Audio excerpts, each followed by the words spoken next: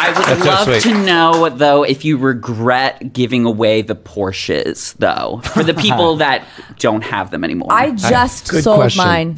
You did. Like last year. You did. Yes. Wow. If you know Deborah, that's so Deborah.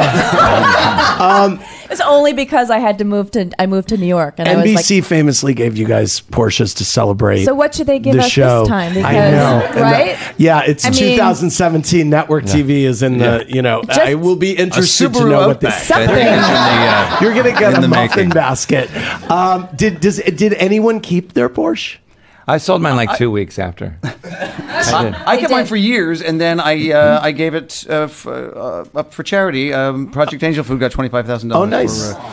I had just rescued a little dog, and I used to take her with me everywhere. And I'm not like a car person, especially sports cars, and it was a very loud, because it was tiny, so the engine was like in your pants basically.